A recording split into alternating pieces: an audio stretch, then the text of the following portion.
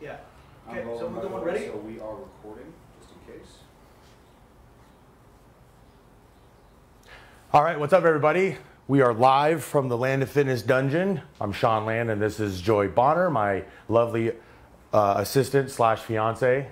So today we're going to talk about the ketogenic diet. All right. So it's a diet that I get asked about a lot. We're big keto dieters, right? That's right. We're a part of the fad. Some of you guys at home are like, oh great, not more keto. But yeah, the reason we're going to go over today is because it's a really misunderstood diet. I get asked about it a lot. And some of the questions I get asked show me how much people don't really understand it. So we're going to go over some frequently asked questions about the ketogenic diet.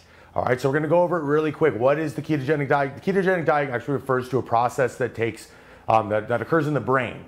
So if I were to explain this like really simple, all right, if I was to explain this to like an 8th grader, okay?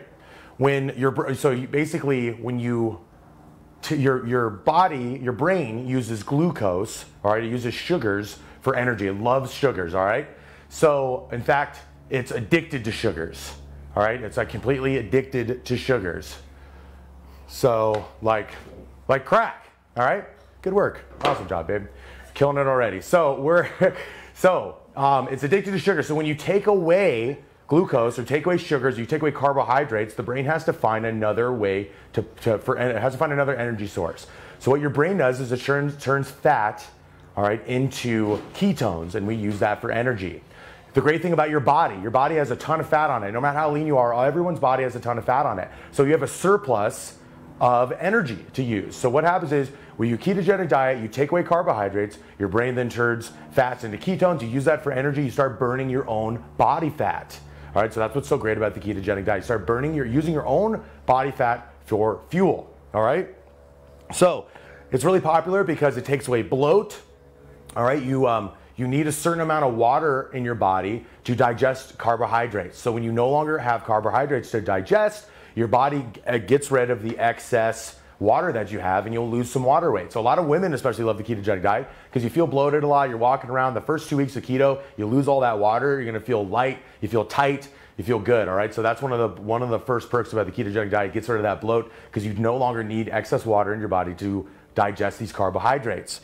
So it takes you about 3 days to get into ketosis. It takes about 72 hours. Some people take longer. I've read some places, some people have got into it quicker, but the average is like about 72 hours to get into ketosis. What's funny about that, so going back to crack is, what's funny about that is it takes about 3 days for your brain to break an opioid addiction. All right, so it takes 3 full days for your brain to kick an opioid addiction, just like it takes your brain to kick that sugar addiction. So that's why we have our little joke up there, it's like crack, okay? So, who is keto for? Who would consider doing the keto diet? Well, who would consider doing the keto diet would be anyone who wants to lose body fat. So number one, it's a really great diet for losing a large amount of body fat. So if you're trying to get lean, that's why we like it. Summertime, we always start our keto kick up. All right, we're using our bacon, we're using our healthy fats. So you see us posting a lot and talking a lot about keto, and we're probably obnoxious with it, but that's just something that works really well for us. We're able to shred a lot of fat on the keto diet. All right. So if you're diabetic, all right, keto, because you're not introducing sugars, you're not introducing carbohydrates, your blood glucose levels are maintained. All right, you're not doing things that are spiking your insulin and lowering it and all these other things. So it works really well with anyone who is diabetic, or maybe if you're close to diabetes, the ketogenic diet is great for you. The other is anyone who has a lot of inflammation. So that could be a lot of things, all right? A lot of your doctors will tell you to eat a low inflammatory diet. Carbohydrates are highly inflammatory. So that's not something that you want. I mean, if you're eating carbs all the time, you're really inflaming the body. Now, if you're someone who has arthritis or any joint issues, it's going to be great because once again, take away the carbohydrates, you lower the inflammation, you're not going to have as much pain. So those are 3 people that keto is perfect for. In fact, if you fall in those 3 categories, I don't know why you would eat anything but ketogenic. It's also good for psychiatric conditions. They've seen if you eat keto, all right, it helps lower anxiety, it helps lower stress. All right, you're getting control of your cortisol levels. The other thing too, here's the main reason why I do keto is not just to get super ripped. I have an extremely demanding schedule. Keto, when you're fat adapter, eating a high fat diet, you get really sharp. You get this great mental clarity. When you wake up in the morning, you're ready to go. Joey knows right when I wake up in the morning, I'm like, good morning, babe. How's it going? Let's do this today. All right. It makes me very pleasant to be around in the morning. So if you're someone who has a really high demanding schedule, you got to be sharp, you got to be on, you need your vocabulary working. All right. I would suggest the ketogenic diet. Carbs. If you ever eat a lot of carbs, all right, if you went to the state fair and you eat a whole funnel cake, you wake up in the morning, you feel almost hungover, carbohydrates make your brain feel fuzzy, whereas fats do not, all right? If you're eating good, healthy fats, you're gonna wake up, you're gonna feel sharp, you're gonna be ready to seize the carp, seize the day, all right? It lowers blood pressure as well. If you're someone who's high blood pressure, I highly recommend the ketogenic diet. It has done wonders with people with their blood pressure. So I highly would recommend ketogenic diet if you have high blood pressure. And then finally, it's because you're eating so much fat, it reduces inflammation. So acne, psoriasis, dandruff, all right? Brush your shoulder off. Because you're not gonna have dandruff if you're eating keto. You're eating a lot of essential fatty acids. Fats are good for your hair, your skin, your nails. Also, it's gonna be lowering that inflammation because you're not eating highly inflammatory carbs. So if you're someone who struggles with acne, psoriasis, plaque psoriasis, like hardcore bad stuff, dandruff, anything like that, it's gonna make your hair, your skin, your nails nicer, and you're not gonna have those little white flakes on your shoulders, okay? Now, this is probably one of the biggest questions I get. What is keto compared to a low carb diet? All right, I've done bodybuilding shows, or low carb, low carb, low carb. Carbs are the enemy. So you hear about all this stuff about low carb diets. What's the difference? So, and then someone said to me yesterday, yeah, keto, it's just basically a low carb diet, right? No, not at all. Here's the main reason, okay? The number one reason between keto and just low carb is how you feel. All right, when you eat a lot of fats, you feel good. When you go low carb, you don't have fats.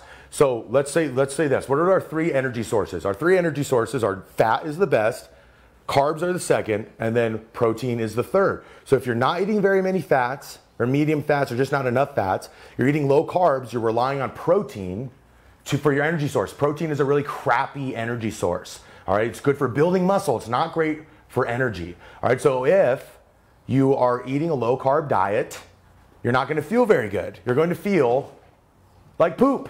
All right, you're not going to feel good at all. All right, keto diet, when you're upping those fats, your brain has that surplus of energy to use. You're going to feel good. You're going to feel sharp. So it's a more sustainable diet. What I mean by that is you can do it more long-term happily. You cannot do a low carb diet for a long period of time without feeling like crap. It's going to hurt your performance in the gym. It's going to probably hurt your performance at work because you're not going to be sharp. You're going to be carb-tarded, is what some people call it. So that's not something that you want. So if you do a crash low carb diet, you've had success with it, you will lose weight, but it's not sustainable. So I would recommend looking into the ketogenic diet. I'm not saying low carb diets don't work. They definitely do. I just don't believe them to be as sustainable as a ketogenic diet. So that's something that you want to consider if you're going low carb. All right. And the other thing too is, number one thing about diets is what? We all fail them. We fail diets. The reason, how many times have you started a diet and you didn't complete it? How many times have you paid for a diet and you just fell off? The reason low carb diets don't work is because you go low carb until you feel like crap and you're like, chocolate cake sounds good. I've had a shitty day. Chocolate cake will really make my day better. All right. Or chocolate milk in Joy's case. So it doesn't set you up for success. You need to have diets that you understand, that are organized and set you up for success. And low carb diets, lots of times, I promise you, the first time you have a little booze or the first time you have a crappy day, you're already feeling like crap. You're gonna be like, screw it, pizza time. All right. So that's another thing. It sets you up for more success to keep those fats high. You're gonna feel better. You're gonna do better on your diet. All right. Next is this is a huge question.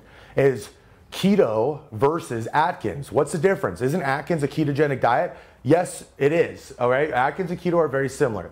The biggest thing why the ketogenic diet is better than Atkins, even though they are so similar, is because it's more organized. So Atkins, Dr. Atkins, if you read any of his materials, he actually was really sharp guy. He really pushed that big Atkins movement, but it was very disorganized. He basically said, and more or less, that you can eat as much meat as you want. You could spend the whole day eating bacon. You could do this. He did push vegetables and things like that, but he basically said that you could eat just steak for every meal, and that would work. You could put heavy cream on everything. Well, it's about the quality of your fats. So keto is just a more organized, more sophisticated version of Atkins. So that's why so many people had a lot of great results with Atkins. I feel like there was a lot of people that rebounded and then fell off it, and now you don't hear about it quite as much. Probably because keto is just the better looking cousin of Atkins. So in Atkins diet, like I said, they was like, eat a bunch of bacon, eat a bunch of steak, eat a bunch of this. So that's okay. We eat all that stuff on keto, but it's all saturated fat. Saturated fat is not great for you compared to some of the other fats. It's not as bad as we always thought it was, but it's out of all the other fats that you could be eating.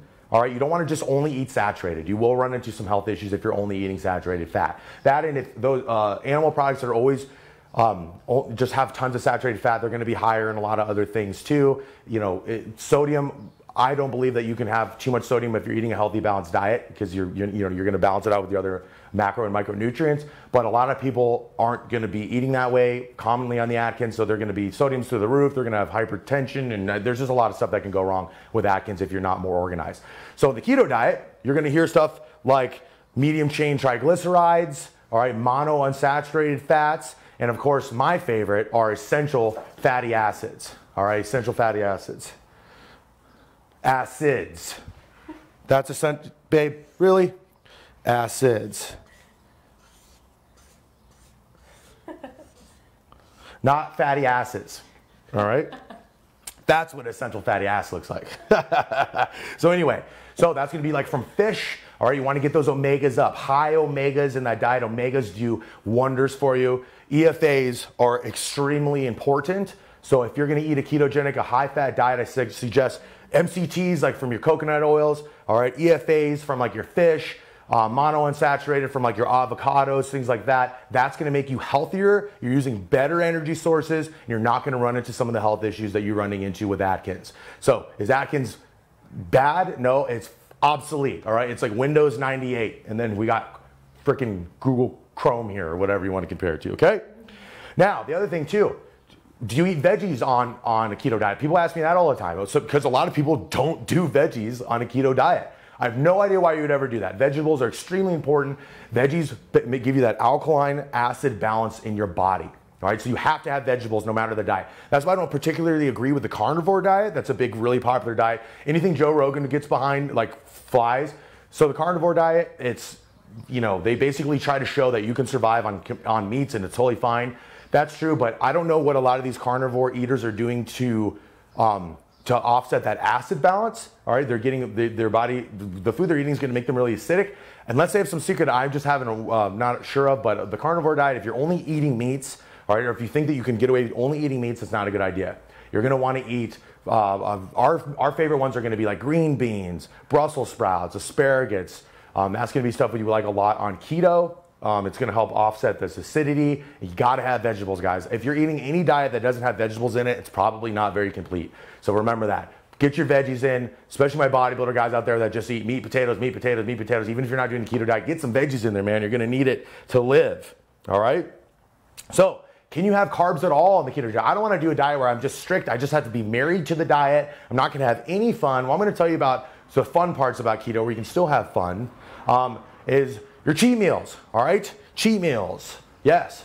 This is we're actually condoning cheating, all right? Not in your personal relationships, but with your meals. It's good to cheat occasionally, all right? The reason it's good to cheat, it's gonna kind of switch that insulin sensitivity. It's gonna get you working and get that metabolism working again. If you do straight keto all the time, you will run into snags. I feel like you will plateau. I think it is good to get a cheat meal in. If you're gonna cheat, I recommend low glycemic index carbohydrates.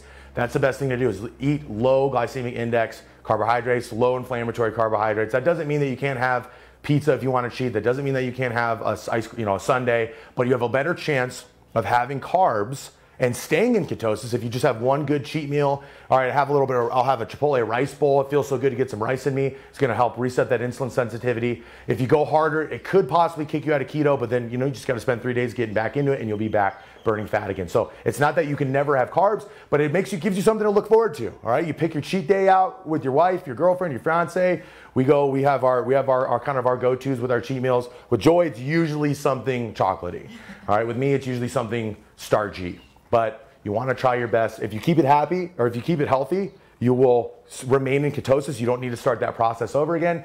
If you go a little wild, if you go really, the main thing is just keep it small. The other thing, all right, oh God, so this is apparently the most important thing to everybody out here. Can you drink on keto? Yes, you can drink on keto, all right? Shot, all right? You can drink on keto, but same thing. You don't want to drink too much because here's what happens with your liver. Your liver is a master prioritizer. It prioritizes everything in your body. Everything your liver breaks down, it goes onto like a priorities list. Well, when you put alcohol in there, that becomes the top priority. So you're not breaking down other things that the liver's not working on other things it should be working on. So this doesn't mean you should be drinking all the time. Like, yeah, Sean said I could just drink as much as I want on keto. Yeah, as long as it's just keto, I'm good. Yeah, no, you don't want to do that. So I recommend if you're someone who drinks socially once a week or something like that, tequila is our favorite, all right? Tequila, all right? We like tequila. We do shots of tequila. We don't do any mixers. You don't want to mix it with anything. I recommend do shots of tequila, all right? The reason I do shots of tequila is you get two shots in you. If you've been keto all week, it's going to hit you pretty good. You're going to be feeling pretty good. You'll be social, but you're not drunk. I would recommend getting drunk, all right? I mean, don't just like go get wasted if you're taking a diet serious, all right? You have to take all these diets very serious. But if you have a work meeting, all right, you want to be like, all right, I'm gonna have a shot of tequila, kind of loosen up. Vodka, whiskey's another no carbohydrate thing, but I recommend staying with the clear stuff. You can get away with drinking some light wines. I think that's phooey though. Just stay with zeros, all right? You wanna go zeros. There's carbs hidden in everything. Don't hide them in your alcohols. So can you drink on the keto diet? Yes, I wouldn't recommend it all the time, but if you have to, I'd say do some shots of tequila and you are good. All right, oh, then this is the last question. Some people are worried about constipation, all right? They're worried about constipation on the keto diet, all right? Well, you can get constipated on any diet, but with keto, when you're eating a lot of nuts, you're eating a lot of cheese, eating a lot of fat in general, yes, that can happen. But if you are doing a lot of probiotics, you're doing a lot of fibers, or you're ingesting a lot of enzymes, you won't run into these issues. Well, guess what?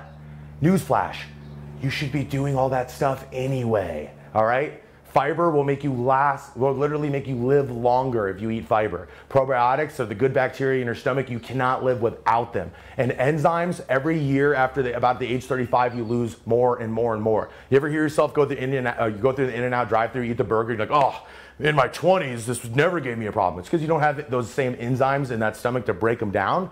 So I recommend supplementing with fiber supplements. You can do that. Supplementing, probiotics. A good friend of mine who turned me onto the keto diet originally was my buddy Marcus Haley. He turned me on to Bubbies, which is a fermented sauerkraut. It tastes delicious. I look forward to eating it, and it helps me break down all that stuff in my stomach. I rarely run into any constipation. Just in case you guys were wondering, I know you were personally wondering if I am constipated ever, and not really, all right? Because I use enzymes, I use probiotics, and I use fiber in my diet, and it stops really from any of that going on. So if someone's ever told you a keto horror story where they couldn't poop for 7 days, that was their fault. That's not gonna be you, because you're gonna use fiber, you're gonna use probiotics, and you should use enzymes, and it's gonna make your health. But you guys, no matter what, if you take nothing from this video, do those 3 things. No matter what diet you eat, you're gonna be a lot happier. Digestion is the key to your overall health, all right? So, we talked about who does keto, the comparisons to low-carb diets and Atkins diet, and we also gave you some frequently asked questions. Now, me and Joy, we write custom keto diets, all right? It's nothing super special. That people do these all the time, but when you have someone holding you accountable, they customize it to the foods that you like and or don't like, and they help you with snags along the way, especially during that rough 2-week process, you're gonna be more successful. Why start a diet if you're not gonna follow it through? Why to start a diet if you're not gonna be successful? So if you wanna learn more information, if you like a custom keto diet for you, or you and your girlfriend, it's a great thing to do as a pair. It's hard to eat, it's a really difficult thing to eat differently than your spouse. But if you're ready to pull the trigger and they aren't, let's do it. But I recommend doing it together. If you're more interested, DM one of us. We'll give you some more information about custom keto diets. Let's get you ripped. Let's get you mean. Let's get you lean. And that's it. Thin. All right. We hope you guys enjoyed this nutritional segment. We're going to talk about more stuff in the future. Comment, like, subscribe, share, tell your grandma. Keto time. See you guys next time.